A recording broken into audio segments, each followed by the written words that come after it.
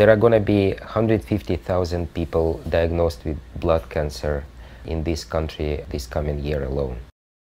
When all treatments are exhausted, the only viable treatment remaining is bone marrow or hematopoietic stem cell transplantation.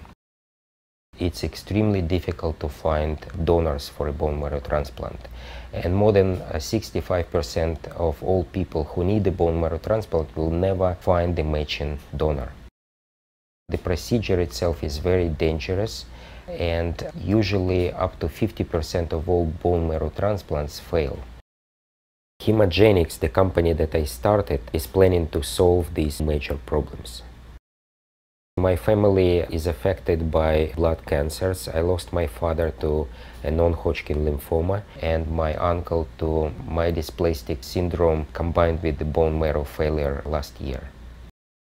I postulated that there are cells in adults that look like cells that existed during development that gave rise to first hematopoietic stem cells. So I call these cells adult hemogenic endothelial cells. And by today we have a number of experiments conducted that demonstrate that adult hemogenic endothelial cells should be used as a new source for hematopoietic stem cell transplantation.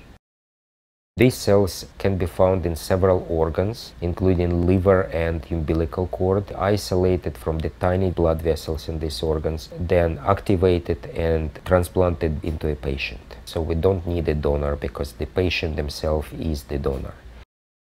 These cells never went through the circulation and they never accumulated mutations or chromosome rearrangements that cause blood cancer.